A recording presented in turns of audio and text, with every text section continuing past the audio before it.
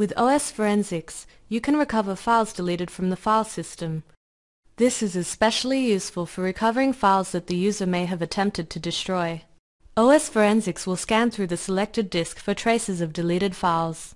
From the OS Forensics Start window, select Deleted Files from the System Artifacts section. Select the type of disk. Then click the Config button. Within the configuration window, we can select the required options for our search. As shown, we can set the minimum quality level,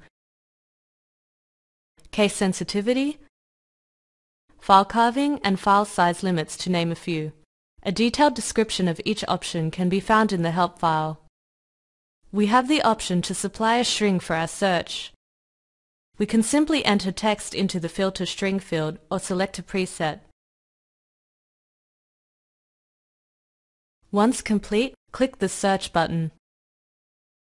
You will then be presented with the search results.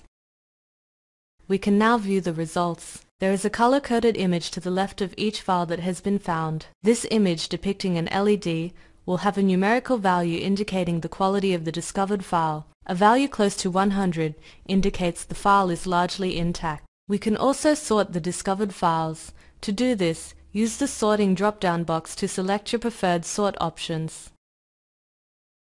Double-click a discovered file to view it. The viewer will then display the contents of the file. You can use the Viewer tab to access additional information about the discovered file.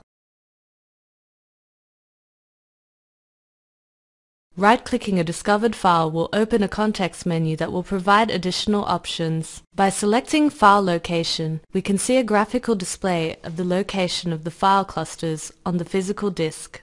From the context menu, we can also choose to save the discovered file, add it to the current case, or export it to one of the formats offered. From the Manage Case window, we can see that the discovered file is automatically added to the current case. Don't forget to visit the OS Forensics website at osforensics.com for more product demonstrations.